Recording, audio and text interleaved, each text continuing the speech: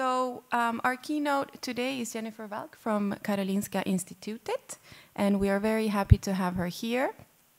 She's an educational developer and a senior lecturer for the very newly named unit for teaching and learning. And we are excited to have her here and share with us a little bit from her daily work and her experience at Karolinska. So welcome, Jenny. Thank you, Natalie. Thank you very much. So I'm going to introduce a little bit more myself, a little bit more in depth. My name is Jenny. I'm an education developer, and my areas of expertise lie in international education, intercultural education, and English medium instruction, so teaching and learning through English, or actually through any foreign language. And so I've been working at Karolinska for now 4 years, and I was recruited to help them implement their internationalization action plan, so internationalization of education. And for the past year and a half, my team and I have secured research grant to internationalize the curriculum of 5 of our study programs. And actually, that's what I'm going to share with you a little bit today. We're supposed to come up with guidelines and recommendations for all Swedish higher education institutions on how to internationalize the curriculum. And we're going to actually be presenting that in November at the UHR Internationalization Days. So I don't know if you may want to attend, but we'll be sharing our tools and recommendations. But I'm going to give you a little taster today. So you have my information here, and you have all the stuff I'm taking you through today is available on our website. So if you just go to the Karolinska website and you type internationalization, you get into our web page, and there's a section there on internationalization of the curriculum. So, but today I wanted to focus more specifically on intercultural perspectives and developing our students' intercultural competencies. But in order for us to do that, we need to develop our own as teachers. And so I wanted to go a little bit more into detail about that, because it's on the horizon for us.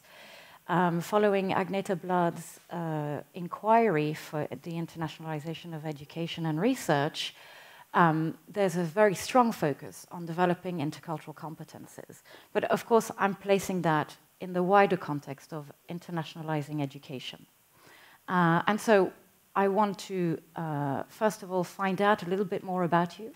I'm going to get you to do a little polling online, so you can do that via a phone or your laptop. So if you could, as I'm speaking, connect to the internet, that would be great. I want us to have a bit of a conversation about what is culture, or what is culture within academia? What are academic cultures? What are, we always think about cultures in terms of, food and architecture and art, and well, what does it mean actually for universities to develop intercultural competencies for their staff and their students? And then I'm going to share with you a model of internationalized intended learning outcomes. We use constructive alignment at Karolinska to internationalize the curriculum of our programs. So that means that we align program intended learning outcomes or national ones, and the program level are also aligned at the course level. So meaning that your intended learning outcomes are aligned with your teaching and learning arrangements, what's happening in the classroom, and also assessment. So I'll kind of share with you some of our thoughts and a bit about our journey, actually, because we've been inspired very much by Professor Betty Lesk. She published a book, Internationalizing the Curriculum, and based on her work, in La Trobe University in Australia. And we've used and based our, let's say, our work on hers, but of course, it's all about really adapting it to your own context. And what works at Karolinska, might not work at another university, although we're all addressing the same kind of issues. We have used Betty Lesk's model because it's proven, it's tested, it's researched, there's a lot of evidence of what not to do, and I think that's very useful. But I can't really give you like a ready-made recipe, this is what you should do in your class, this is what you should do at SLU, because the whole point is for you to really consider, well, what does internationalization mean for my discipline? What does it mean within my institution in my program? And obviously, at which level of the curriculum are you teaching at? So it really is something that teams of teachers should be discussing and working at. It's a great opportunity to rethink and integrate perspectives that are maybe not so visible.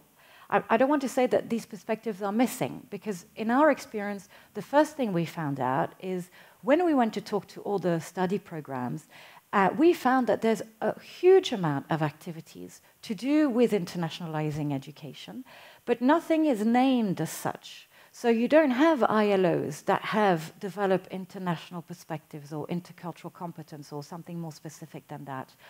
Or, we want our students to be globally engaged. These words are not there, but these things are happening in the classroom. So the very first thing, the first bit of advice or recommendation I can give to you is look at what you're doing with glasses of internationalization on, and if you're already doing something, this should be made visible. And a great way to make things visible to our students and to everyone else is through using constructive alignment and having these key terms and ideas in your ILOs at the course and the program level.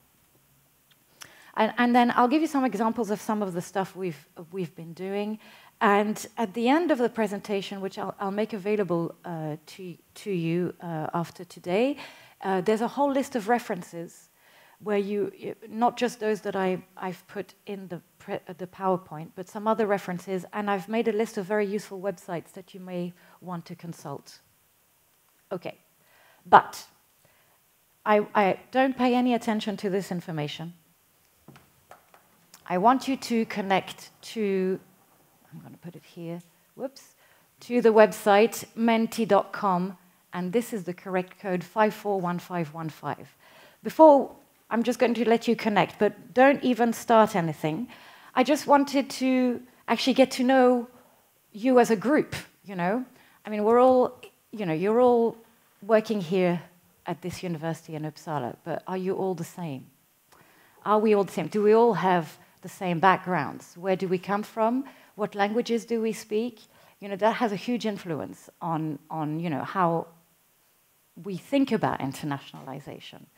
If I kind of bring it back to my own story and my own journey, I was born in Brussels. My mother is French-speaking Belgian, so French is one of my first languages. I don't really like to use the term mother tongue because I think you also learn languages from your fathers. So my father's British, and so English is also my second first language. But that doesn't really give very much information about me. You're thinking, do you know anything about Belgium? Do I'm thinking, you were all thinking, Brexit, probably, every time you meet a British person. So I'm part Scottish, part Northern Irish, so we voted to remain, right? And so I'm very happy that I have double nationality because that makes me quite a lucky person. I was raised in Nigeria from the age of 6 to 13, but then I returned there every holiday. I've lived in the UK, I've lived in Italy, I've lived in Belgium most of my life, and I moved to Sweden 4 years ago. So there are certain parts of me, or cities that I feel a local from, that give you a better, more complex picture of the type of person I am. Because I think that if we just look at nationality, it doesn't really give a very much information. Really, nationality is just a piece of paper, really. Also, nationality is very political. And we know from the changing demographics of our classrooms that actually, there's the question, where are you from? Sweden, yeah, but where are you really from? This kind of, because you don't correspond to the Swedish stereotype, let's say. These are very touchy questions. And so it's much easier, let's say, when I talk to my students who are not just diverse, they are super diverse. I mean, think a little bit what your classrooms were like when you were a student and what they're like today, right? I was very cheeky because I've been kind of talking about this at Karolinska, and a bit of the let's say, the obstacles to embracing intercultural education is the fact that a lot of teachers are like, oh yeah, but our programs are Swedish, our students are Swedes. But what does that mean? So I got a Swedish student who really does not look like a Swede. First of all, he has brown skin. And I got him to present himself, so he's studying in the medical program, third year student. And I got him to present himself because he was born in Finland. His father is Finnish, his mother is Swedish. But as I said, he's got brown skin. And, you know, he presents himself, yes, well, so I speak Swedish, I speak Finnish. I learned English at school. It was logical for me to come from Finland to Stockholm to study medicine because I wanted to improve my Swedish, blah, blah, blah. And then, we kind of opened up the conversation to the teachers. And the first question one of the teachers was asked was, well, yeah, but where are you really from? And he's like, Finland. And he's like, the teachers went, well, what's your first language? And the student went, German. And I was thinking, okay, that's what super diversity is now have generations of students whose parents probably migrated or were refugees or came from another country, settled in another European country, or were born there, were raised there, went to school there, probably traveled to another country to study, thank you Erasmus, maybe fell in love, stayed there, learned the language there, maybe got their first job, and then maybe later on even moved to a third European country for work. And this is more and more common. And the University of Birmingham has theorized a lot about this idea of super diversity, and I invite you to go and have a look. I've put some references. It's very interesting because it kind of flips our understanding of identity compared to maybe, if I can generalize, our generation and older, let's say. It helps us to understand who these younger people are in our classrooms. So, I've told you about me, and I want to find out about you. So I'm going to ask you two questions. The first one is, what languages are you fluent in? So, this includes your first languages and any other language. I'm not going to test you, so you can just, you decide what you think fluent means.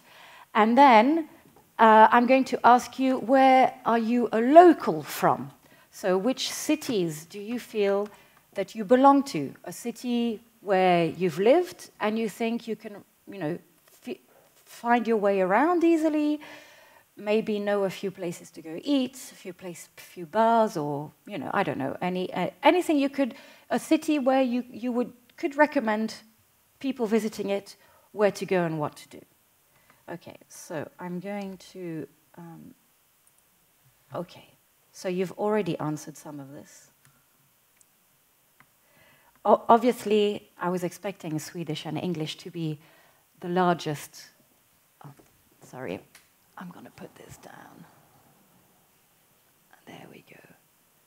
So this is nice. This word cloud, the more people enter the same word, the bigger it becomes on the screen, and then it keeps switching around. I forgot to say, we should all write in English as a lingua franca, right? As the shared language, because I can see engelska there somewhere, flying around.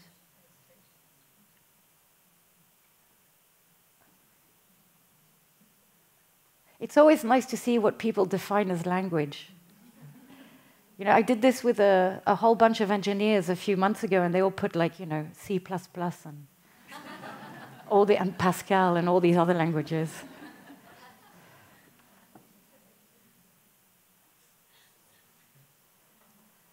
Right. So I'm going to attempt to count them.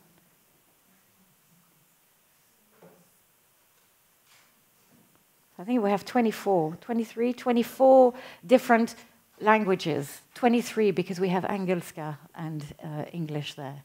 But, of course we're expecting lots of languages, European languages, right? Because we're European, and of course, we're in Sweden, we're expecting this. But look, as many people speak German as speak English in the room. So of course, we've got French, Spanish, Finnish, Danish, Italian, Portuguese, Lithuanian. What else have we got? Various spellings of the word English. Russian, Italian. So, and then I was going to look, do we have anything outside of Europe? Korean? Arabic? Or although so many people speak Arabic in Europe now. Okay. And then you've got illustration language. I'm guessing one of you is an illustrator, right? And then someone put empathy. Empathy.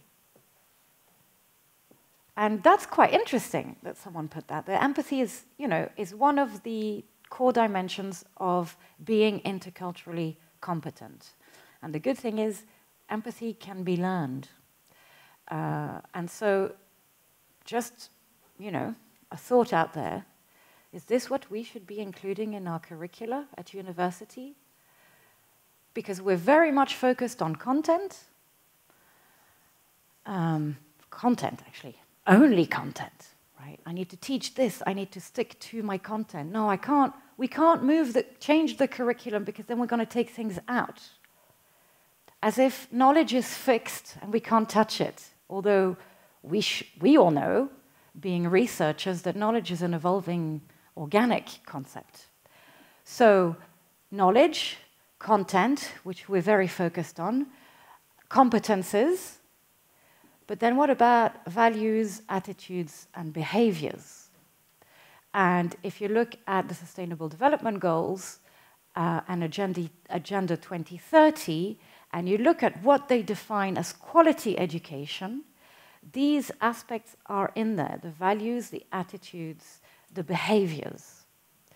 So is this an opportunity for us to finally rethink a little bit how we are teaching and what we are teaching and why? Okay.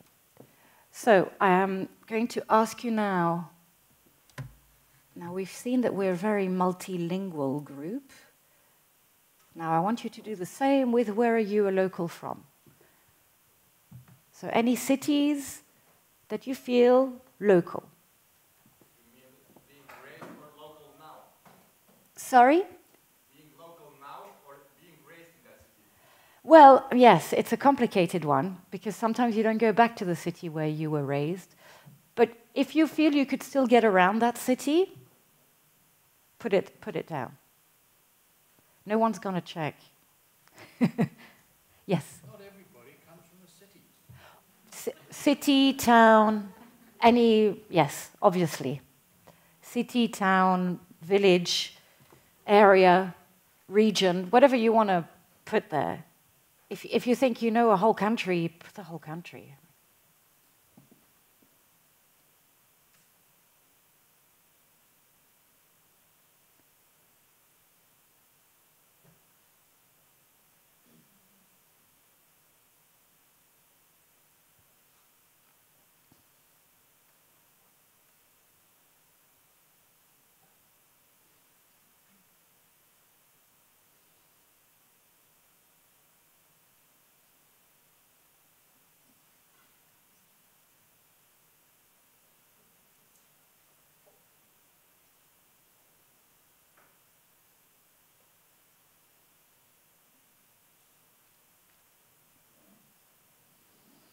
Yes, there's a lot more usually in this one. If I asked the same questions to our students, like how many languages are you fluent in and where are you a local from, how do you think their responses differ from ours? From something like this? Do you think it's the same? Do you think it's less? Do you think it's more? More? So next week I'm doing this again, but last year, we do these, like all universities, these welcome weeks for our first year master students. So we get them all in a room. Usually we get about 350. We should have more, but we usually get about 350 students in the room. And I asked them, where are you local from? And last time we had 670 odd different destinations from the whole world. I mean, usually Antarctica is missing, but that's about it, right? And so here, of course, you know, we've got a lot of cities in Sweden. Obviously, Uppsala and Stockholm, Malmö, Göteborg, Lund, the big city, Umeå, the largest cities. But there's also all sorts, and this is where you see my geography is really bad. So lots of cities or places I've never heard about. But then we've also got, you know, different places in Europe. I'm trying to focus on some. Dundee, what have we got there? Yes, you know, Camarillo. What else have we got? Places I have no idea, but I can see some Harare, Africa. I can see New York. I can see. I can't see them all, obviously, but I'm just trying. Dubai, I can see. So we've got Asia, Middle East represented. And then places I have no idea, so I'm guessing they're from all over the world. Okay, so we are also multicultural because these places are all different, and we bring our life experiences and of the places that we've, you know, been raised or feel a local from. We bring this experience to the classroom with us too. So do our students. So this is a very multi-local place, the classroom now. You know, and I like to say all classrooms are international. Whether the majority of your students have Swedish nationality or not, you have a mix of first languages. You have a mix of different localities present in there. So we have a multilingual and a multicultural group.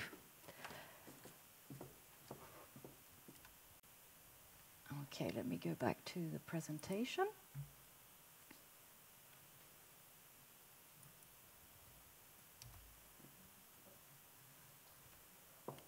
Okay, so what is the definition of culture? You know, it's a very large and vague concept. So if we look at Lustig and Custers, they are educationalists, so this is their definition of culture within the context of education. Culture is a learned set of shared interpretations about beliefs, values, norms, and social practices which affect the behaviors of a relatively large group of people. So this means that in your classrooms, your students have different beliefs, different values, different norms and social practices related to teaching and learning. So I'm going to show you, trying to conceptualize that a little bit today and show you some models on how to think about that. What does that mean? What are the differences in my classroom? But more importantly, how can I use that to improve the quality of learning? Okay, so I like to use this image or metaphor for culture, the iceberg. And so culture, just like anything, once you are immersed in it, the longer you are immersed in it, the more you get to know about the culture in which you're evolving. So, for example, you know, when I first got to Stockholm, you know, the very first things that you identify is like, how do people queue for the bus? How does the supermarket work? You know, every single country has a different way of packing your bags at the supermarket till. So you have to, you know, it's little things, but that you know, are very obvious to you. Also things like, you know, the architecture, the way the city is built, how buildings look, how you can evolve, the public transport, all those things you get to see very quickly the differences from where you've just come. Once you're there a little bit longer, you start to recognize other things.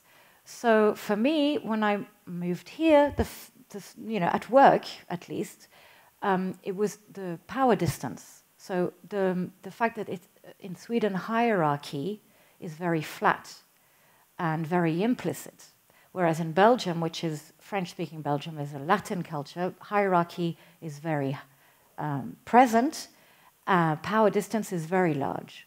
And the other thing that really struck me as well is the gender equality.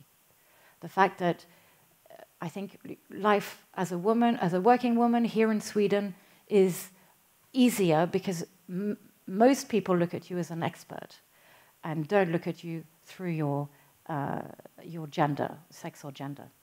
So, and then, you know, the more immersed, the deeper, like the iceberg, you only see the little tip.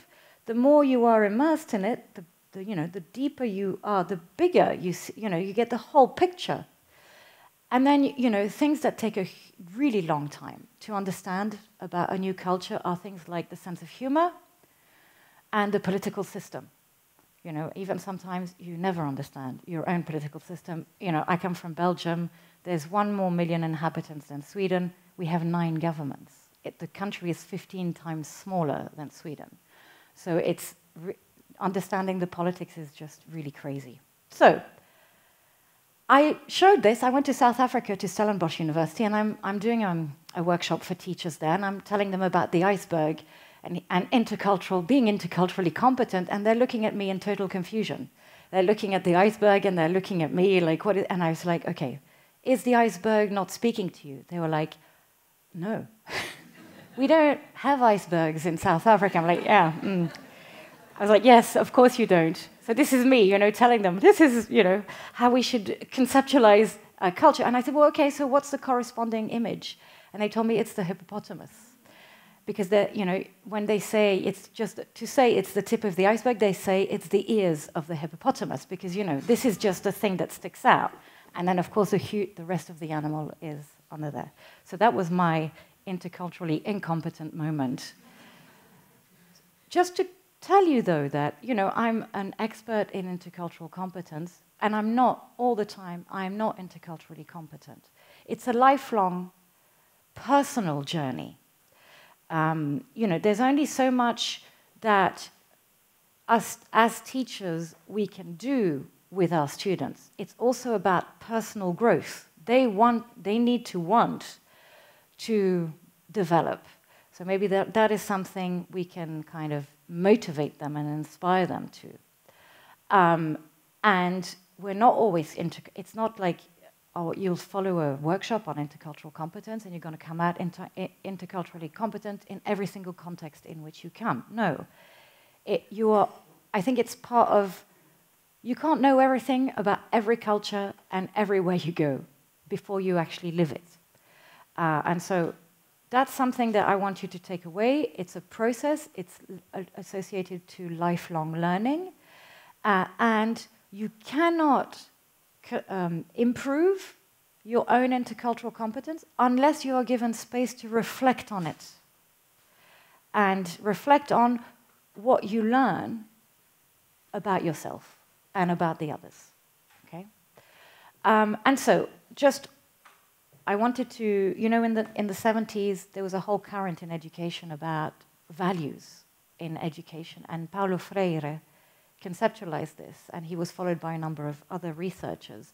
And Scholl stated, there is no such thing as a neutral educational process. Education either functions as an instrument that is used to facilitate the integration of the younger generation into the logic of the present system and bring about conformity to it, or it becomes the practice of freedom, the means by which men and women deal critically and creatively with reality and discover how to participate in the transformation of their world. Now, maybe the or could be and, right? Education is a tool, and it's been used by governments for good and for bad throughout history. Well, throughout the history of education. And so this idea that, whatever we're doing in the classroom, we are acculturating our students into ways of thinking, ways of doing, and ways of seeing. I met a psychotherapy professor from the University of Umeå, and she said to me, we recruit students who look just like us, and we teach them to do things just like we do, and then they come out into the real world and they're lost. Because the world is no longer what it used to be when we were when we were studying. And I thought that's a very interesting idea that yes, we're teaching you to be, I'm teaching you to be like me. That's a lot of responsibility for us, right? So education is not a neutral process. So that means that we do, regardless of whatever we do, even if it's not in our ILOs, even if we don't really say it, we do model behaviors, attitudes, and values for our students. So we are models, okay? But we can also train our students and help them to develop a kind of way of conceptualizing this for themselves, and also understand that they're going to go out into the world and also be models themselves, and acculturate others into ways of thinking, ways of seeing, and ways of doing. Are you familiar with this, the World Values Survey, this tool? I really like to show it, especially since I've moved to Sweden, because you're like, do you know that you are extremists? Look, this is where Sweden is. Top right-hand corner, okay? So let's just take a look at this. This is a survey that has existed since the early 80s. It's been put together by just under 200 social scientists. And they send out questionnaires regularly. The last one was in 2015 to all these countries, and then they plot this information on a graph to kind of represent where we stand in terms of values in the world today. So this axis here are countries, or this side of the axis is countries that are more traditional and also more religious. Whereas here, we tend towards countries where there's a separation of religion and state, and where which are more secular, and rationalization is valued in those countries. And then at the bottom here, it's called the survival versus self-expression value. So this, it's like wealth, if you like. Here, it's countries where human energy is spent mostly about what am I going to eat, how am I going to feed my children, have I got a roof over my head, have I got access to water and electricity and clothing. And the wealthier the countries get, people's energies are more focused on self-expression. Am I happy? What do I want out of life? Right? Where am I going? You know? And so you see that Sweden is right up here. I mean, even more extreme than all other Nordic countries. And so that means that your students who are going to be coming outside of Sweden into your classroom, it's going to be a shock to them. You know, I mean, we tend to think, oh yeah, it's a shock because it's cold here in winter. But it really is about, if they come from countries which have a different set of values, they will have a completely different set of values attached to teaching and learning, right? In Sweden, the education system is really about a lot on group work, collaboration, exchange, student-centered learning, and these things are not so easy. If you come from a culture, for example, where you sit through lectures and you take notes and there are hardly any questions or interaction with your teacher until the exam, right? Right. Also, the world is changing. Okay, I want to show you, are you familiar with the work of the Gapminder Foundation, which was set up by Hans Rosling? Yes? And so all this information is freely available on the web, by the way. And I use a lot of their these slides are available, among others, and also the Dollar Street. Have you used that? Yeah? So it's like a kind of like photo document of places around the world, and you can go into people's houses and you can see their bathroom, what it looks like, you can see their mode of transport, you can see what they eat, you can see where they live, across different income levels within countries. So you could see like low-income people in Sweden, medium and high. Not for all countries, and I know that they keep on adding, but I think it's quite a useful tool to use with our students We use them when we prepare them for exchange abroad, but also in our global health programs and our international masters. I know they use these very much in our midwifery program. They use it as well. But so, back to demographics. So, the latest statistics, they're about to change, I think, within the next 6 months or so, but we've got them from 2015. These are based on United Nations statistics. So you see that the world is divided into 4 different parts. The Americas in green, Europe and Russia in yellow, Asia and Australia in red, and Africa in blue. So in the world today, there are 7 billion inhabitants. Each billion is represented by one little figure here. So we have 1 billion in the Americas, 1 billion in Europe and Russia, roughly. We have 1 in Africa and 4 in Asia. Okay. Now, if we look at the predictions, so that means your PIN code right now is 1114. It's nice and easy to remember. By 2050, it's expected that there will be an additional billion in Asia and an additional billion in Africa. Population is tailoring off, right, in the Americas and in Europe and Russia. By the beginning of the 22nd century, we see that there's going to be an additional 2 billion in Africa, and the rest of the world population stays unchanged. So if we look at what that means, it means that the Old West, actually, by the beginning of the 22nd century, is going to be less than 10% of the world population.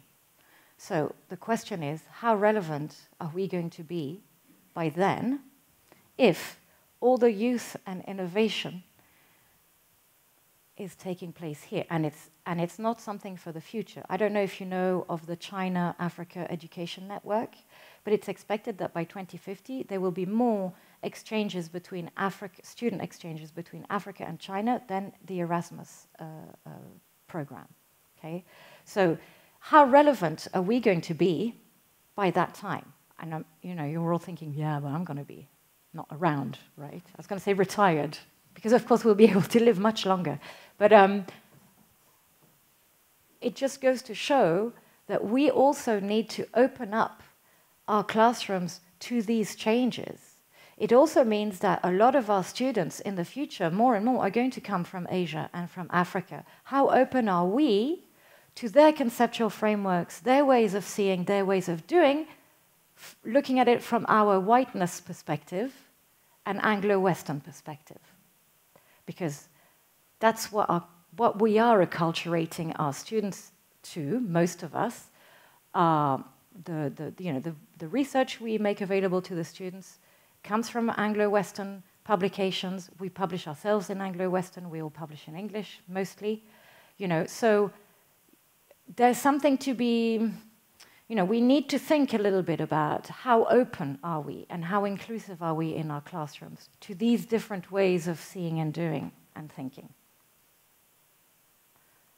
Okay.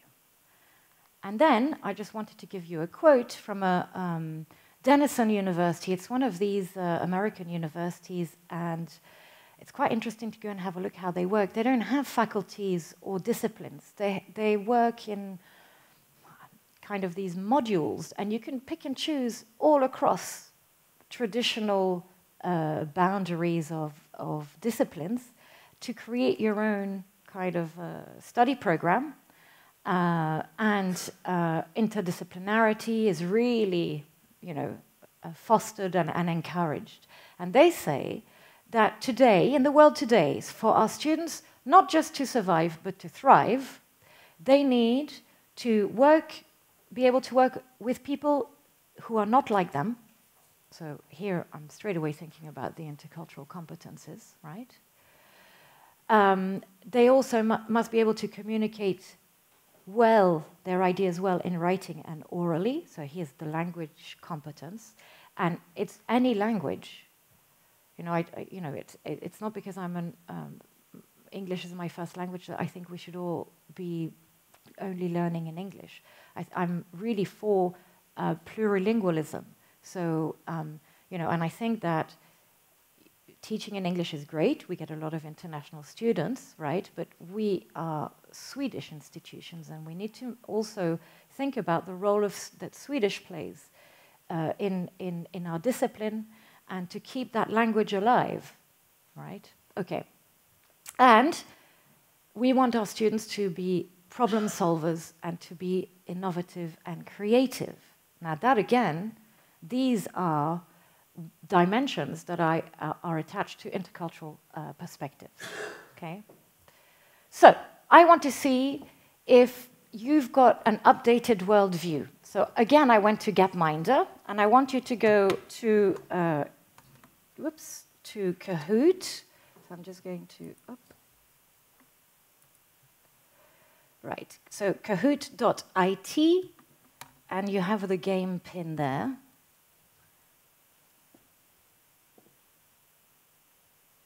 It's going to ask you for your name. You can be creative.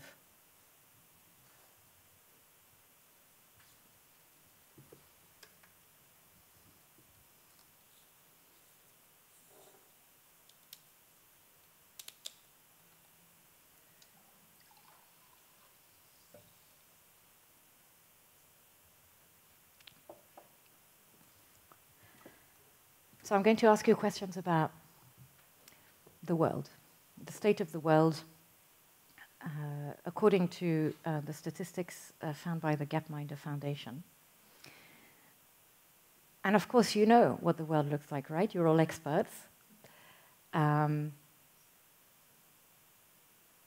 don't know if you've ever seen, have you done these questions before? These Gapminder questions about what the state of the world is like? So I'm warning you, Hans Rosling, before, sadly, he passed away, he did the same questionnaire with chimpanzees at Stockholm Zoo. And generally, when we ask academics, they do less well than the chimpanzees, who scored on average 33% of right answers. Right? So the pressure's on. Okay, so let's get started. I think everybody's connected. So we just have a test question to get you started. What did you have for breakfast today? Okay. And so you can tell me. Gröt, filok, flingor, just the coffee or something else. I've marked some of them as right. Okay. Okay, it's coming. There we go. So obviously the first two were the right answers, because, you know, that's only proper breakfast. And I'm glad that some of you have had really good breakfast, or something else, or maybe nothing. Okay, let's go. So there are 9 questions. And then we get the winner of this one is Mackie. Well done. In the last 20 years, the proportion of people living in extreme poverty worldwide has almost doubled, remained the same, or almost halved.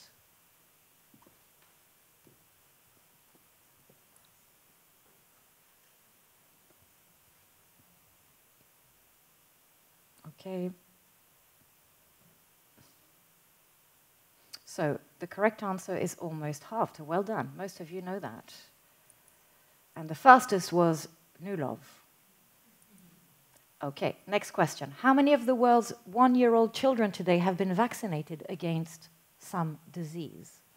Is it 80, 50, or 20%?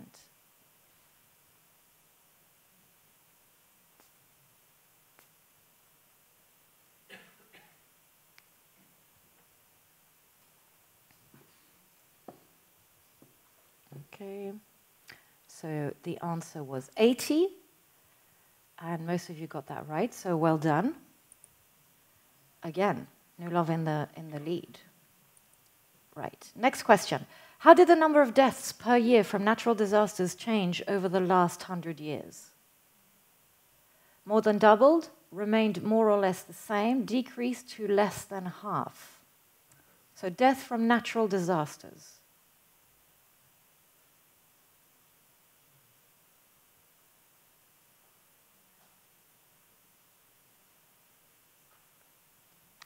Okay, so decrease to less than half. So are you starting to see a pattern? I think we have to be a bit more positive, right? Okay, and Nulov is still in the lead. Next question. How many people are there in the world? You should know that, I just told you. 5.5, 6.5, 7.5, or 8.5 billion? Do you remember the PIN code? Roughly.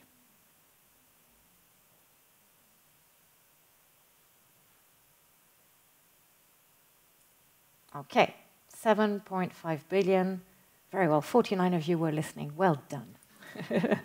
Oh, Orsa is now in the lead. Well done. Right, next question. Of all the people in the world today, the majority live where? Is it in low-income countries, middle-income countries, or high-income countries?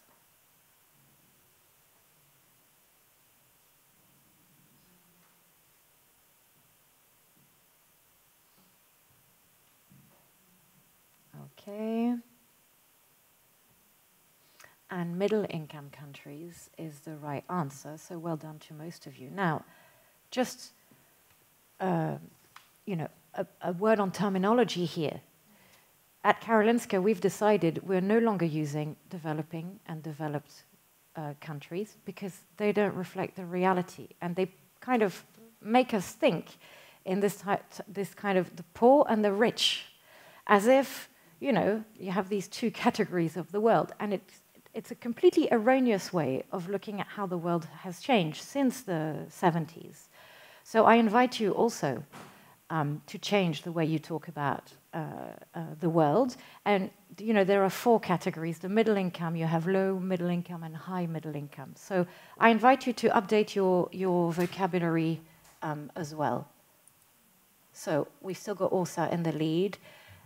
Next question. What do you think the life expectancy in the world is today? Life expectancy. Is it 80, 70, 60, 50 in the world?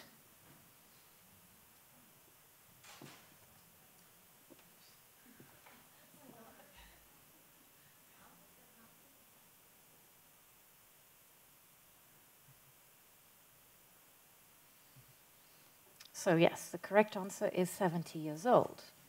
Okay.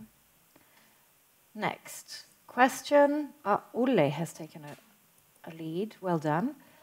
What is the average number of babies born per woman, so the fertility rate in the world as a whole? Is it 4.5, 3.5, or 2.5 children per woman in the world today?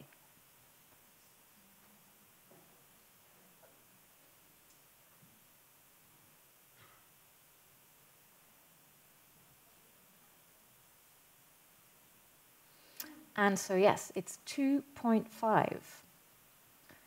Okay. So that means much more access to contraception and family planning. And question 9. There were 2 billion children in 2000. How many do UN experts project there will be in 2100? 4, 3, or 2 billion? So by the beginning of the 22nd century, how many children? There were 2 billion in 2000.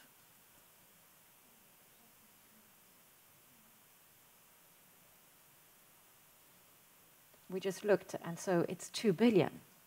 So do you remember I told you the population is kind of tailing off? It's because we're having less babies. But at the same time, we're living longer and longer. So in fact, we'll have much more adults, right, in 2100 than there will be children. Ulle is in the lead. And finally, the last question. Globally, 30-year-old men have spent 10 years in school. What about the women? 3, 5, or 9 years?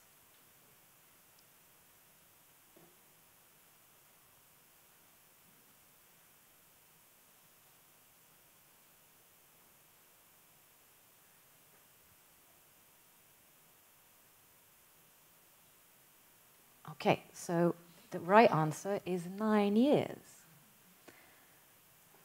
So here's a more... So I think on average you did better than the chimpanzees. So very well done.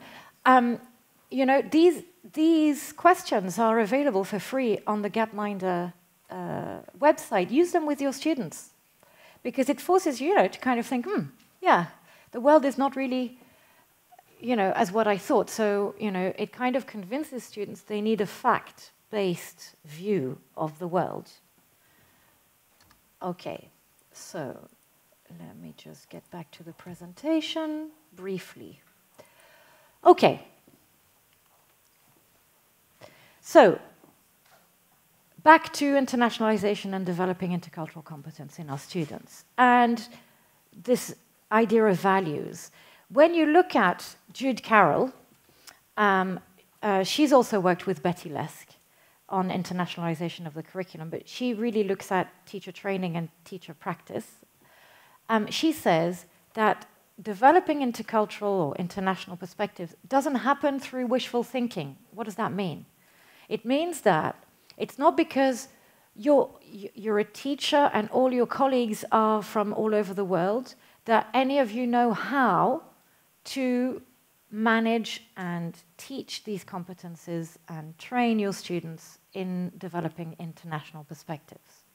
Same thing for the student group. It's not because you have a whole group of international students in your classrooms that anybody is learning intercultural competences or developing international perspectives. It can happen, but if it's not intentionally designed into your pedagogical framework, so that means that it's shown as an objective or an outcome, you practice it in class, get feedback on it, and then are assessed. If you don't have that, it's not going to happen. In fact, quite the contrary. We've looked at, now, we've got over 30 years of Erasmus mobility. We've got a lot of statistics. And we found that students who go on Erasmus mobility without any preparation or training in intercultural competences actually go abroad, and it reinforces their stereotypes, which can then lead to more assumptions and prejudice and even racism and xenophobia. So I think that's something that we also need to bear in mind. It's not because all these people from all over the world that everything is fine. Now, it sounds like we've all got it sorted at Karolinska, but we regularly have to do preventive training about managing conflict, dealing with critical incidents, because they happen all the time. In an intercultural setting, multicultural setting, and multilingual setting, you will have conflict. And that's not such a bad thing, because we learn a lot. If it's managed properly, and students get to reflect on what they learn for their own personal growth, it's something that we can really use in the classroom. But it's not easy to do. So teachers need support and teachers need training in how to do that. Okay, I wanted to show you this very simple diagram here, which shows the different values and different cultures attached to teaching and learning, in the world. And this is a spectrum, right? So this is one extreme here, and this is the other extreme. But as a lecturer or as a teacher, or as a student, sorry, you can position yourself anywhere along the spectrum. So let's just have a look. So on this side, let's say, for me, when I look at this, I went to French school, like in France, and for me that was very close to this side. Maybe some students who have come from Asia may have this, Africa, Latin cultures may have this, these values associated to teaching and learning. So the lecturer is seen as an authority and will be respected. That means I cannot interrupt the lecturer and ask questions, because I'm here to learn from this source of knowledge in the classroom. Okay? The motivation for students to be in the classroom is to excel, to be the best. So it can be quite a highly competitive environment. What is seen as desirable, polite, and respectful is to be quiet and not to interrupt. So effacement and silence are seen as positive. And the students are expecting the teacher to take the whole group of students towards the same goal of learning. So this idea of personalized curricula, is really something like, that we're all different in the classroom and that, we all learn at different speeds. The idea is that by the end, the teacher's job is to bring us all at the same level, which is impossible. But it's part of the belief system, right? So I'm not saying this is bad. It's just one way. It's just different. Okay, so we need to learn to navigate these differences. And so if we go to the other side, I would say, which is closer to the Swedish system, and for me, it's really is like the extreme here is really, I think, the American higher education landscape. I think for many reasons, because American students from day one at school are told you have to be critical, you have to be critical, you have to be critical. So they ask a lot of questions, they interrupt a lot. And also because education is extremely expensive, and I'm thinking that they want a bit of value for money, which we can understand. So in this system, the lecturer, the role is mentor or facilitator. So that means that the student comes to the classroom with their own knowledge that they can build upon. It's okay to challenge the lecturer and say, I don't agree, or what do you mean? I don't understand. This is not clear. It's okay to say that. The motivation for students to be there is my individual development. What's in it for me? Okay. And what is seen as desirable in the classroom, opposed to silence and not interrupting, is self-expression of ideas. I think this and I believe that, and also being able to voice that in the classroom. And the student expects the teacher to look after their personal growth and creativity. So as a teacher teaching in an international classroom, you have students from all over, right? And you come into the classroom with your own whatever culture of teaching and learning you have. So it's about negotiating and navigating the space. So, always discuss this with students. In my classroom, I'm expecting you to do this and that and that. Let students negotiate this. Create an environment where even students who come from this culture, they feel safe to be able to contribute to the classroom, to what's happening to the classroom discussions. You do that over time by doing, more like very structured exercises at the beginning of reflecting by yourself, exchange with your neighbor. Then don't just ask questions in a huge audience and expect students to participate. It's very daunting. You have to kind of like find a way of building up to the confidence so that students feel that, they can actually interrupt you and they can ask you questions, if that's your, the way you like to teach. Again, another model that I think is really useful, so culture.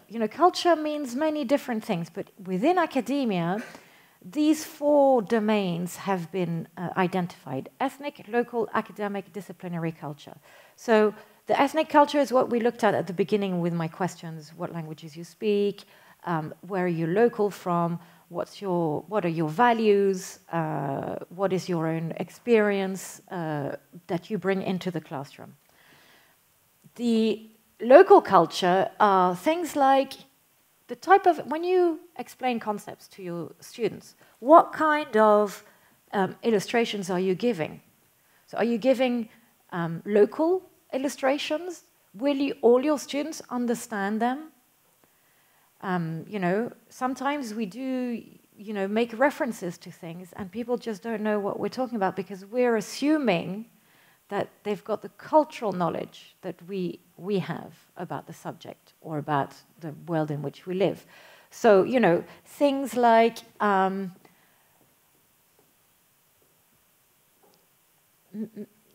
referring to things that have happened, I don't know, in the news, or it's okay if it's international, but if it's very local or Swedish, you need to really explain so that all the students can understand what you're talking about.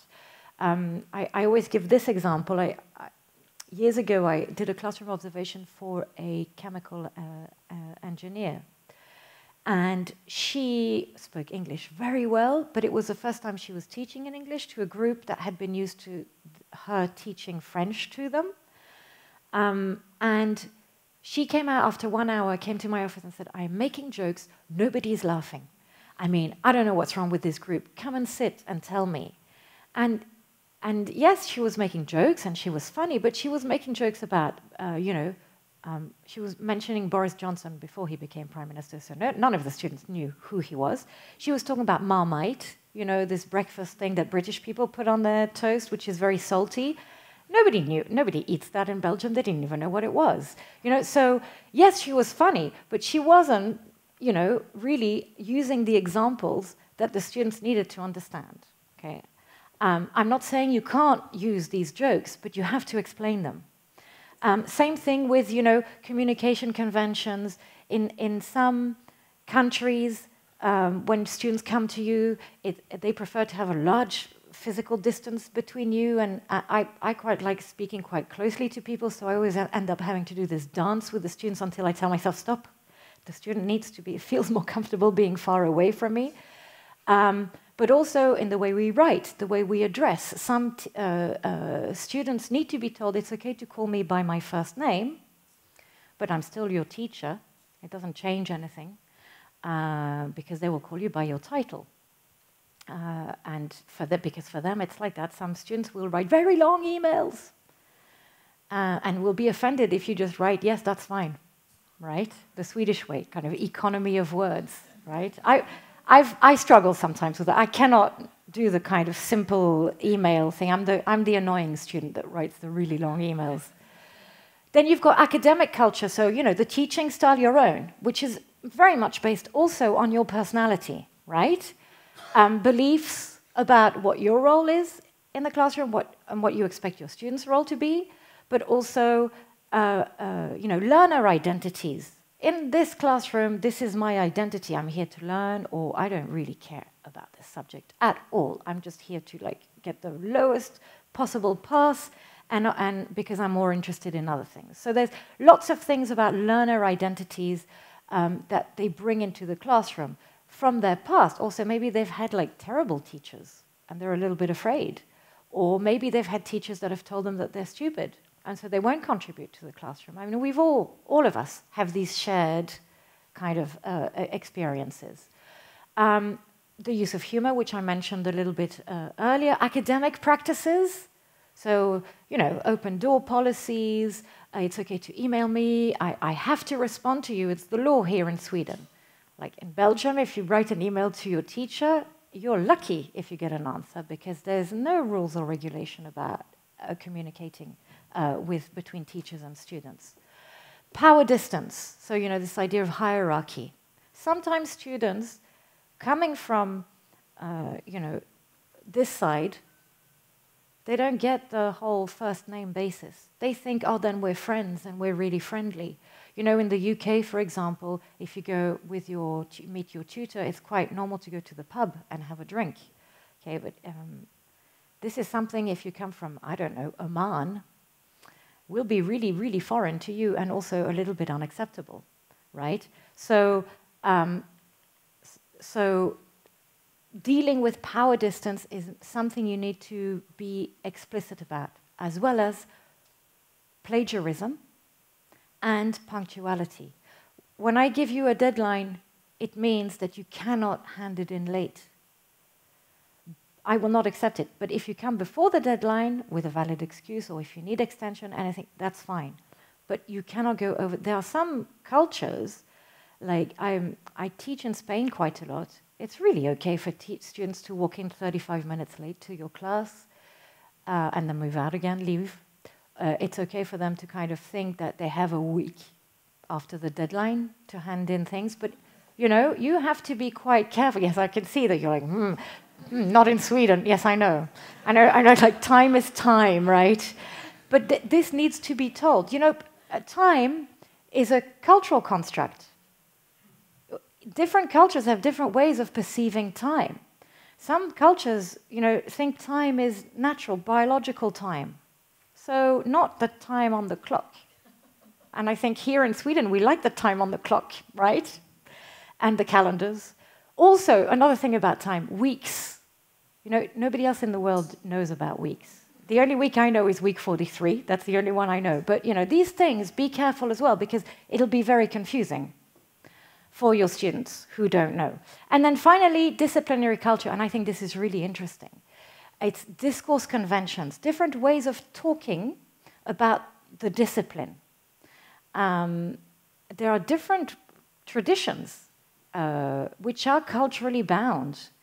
You know, like, I don't know, literary theory in French is extremely dense. You have to make your sentences really obscure and difficult.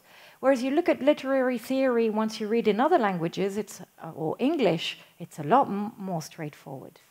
And so, you know, these discourse conventions need to be taught or told or made explicit for your students. Same thing with nomenclatures. You know, students will come to you and they will use different models, different tools, different conceptual frameworks than what you're used to. How open are you to them sharing that? Because the more models and the more conceptual frameworks there are in your classroom, the more creative your students are going to be. Remember about creativity and innovation? Being shown another way of doing makes you think creatively and outside the box, which is what we want. And then interdisciplinarity. So there are some cultures where really disciplines are in their silos. And, you know, things like, I don't know, looking at the influence of scientific innovation on artistic creation is not something unheard of, right? Because disciplines really live in their silos. And so some students may not be used to thinking about other disciplines having an influence on their own. Okay.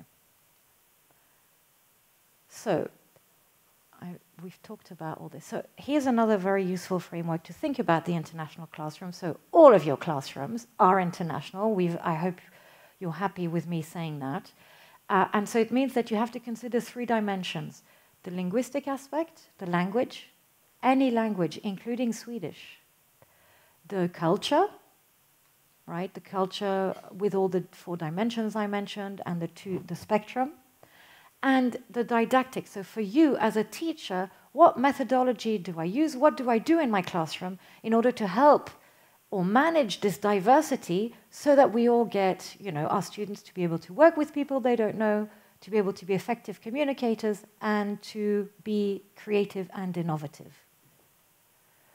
And so this brings me back to our national context. I invite you to go and have a look at this. The strategy, if you haven't already done so, the intercultural perspectives are really prominent. There's also the Bologna communique, which you've got a link to here, which gives you loads of also more pointers and where Europe is heading to, and then the global, the Sustainable Development Goals, and more specifically, Sustainable Development 4. Target 4.7 is the one to look at. It really explains what quality education means in the tertiary sector, so at university. And I've put the definition here for you. And yes, I think I don't have time to go through the idea, but if you come to my workshop after the break, which is coming in like 2 minutes, you can have coffee. I'll explain to you this model that we've adapted from these Flemish universities in Belgium. They've come up with these 4 dimensions that our students need to, you know, develop in terms of intended learning outcomes for internationalization. And you see the language is there, the culture is there, and then global engagement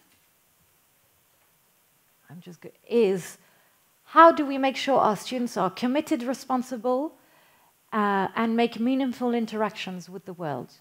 And, you know, these are big ideas, but are they not so necessary today? Look at the political landscape that is not just sweeping Europe, but, you know, the whole world. You know, it's not just about Trump and Brexit, but Bolsonaro, look at what happened in New Zealand, look at the other side of the world. There are many, many countries that are struggling with the rising national extremists. And so I think we have a really key role to play in inspiring and training our students to be these committed, responsible, and make meaningful contributions to the world in which we live. And just to show you, this is what we look like at KI right now in terms of internationalization. Some programs are just here, others are there. So it's very normal to have all these different kind of experiences. And it's how can we look to these to help them get to this stage faster without making the same mistakes. So I invite you to collaborate among yourselves across disciplines, across faculties, and to share the experiences and the knowledge and the know-how that you have. I'll let you go through this at your leisure. These are just some things that we do with our students. These are just summary points for you to consider. I mentioned that there are references here and a whole list of useful websites that are really have very practical recommendations for teachers in the classroom. So I wish you all the best of luck in your international and intercultural endeavors, and thank you so much for your attention. Thank you. Thank you.